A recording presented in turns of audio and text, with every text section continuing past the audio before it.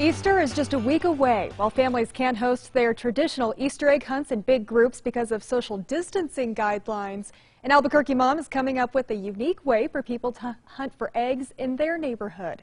News 13's Stephanie Chavez shows us.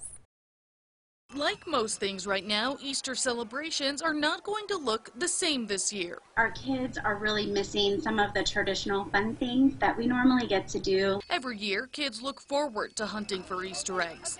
Those big community egg hunts are so fun. But this year, social distancing guidelines are making the tradition obsolete. That means we don't want to see New Mexicans in groups of larger than 5. That's why Vanessa Bush, the owner of Albuquerque Mom's Blog, decided to create an Easter egg hunt of her own for the kids in her neighborhood. She's hoping more people will play along. It's only fun if lots of people participate. It's really simple. This is similar to the teddy bear scavenger hunt that we told you about last week. First, color a picture of an Easter egg. I've seen people getting so creative, all kinds of glitter and sequins and all kinds of fancy things. Then display it somewhere visible. That's it. You're done. The rest is for the happy hunters. While we're walking our neighborhood, then kids can look for the eggs and do an egg hunt a safe way while practicing social distance and staying in isolation so that we can all stay healthy. Bush says she hopes the hunt will give kids and families something to look forward to this Easter. Just one way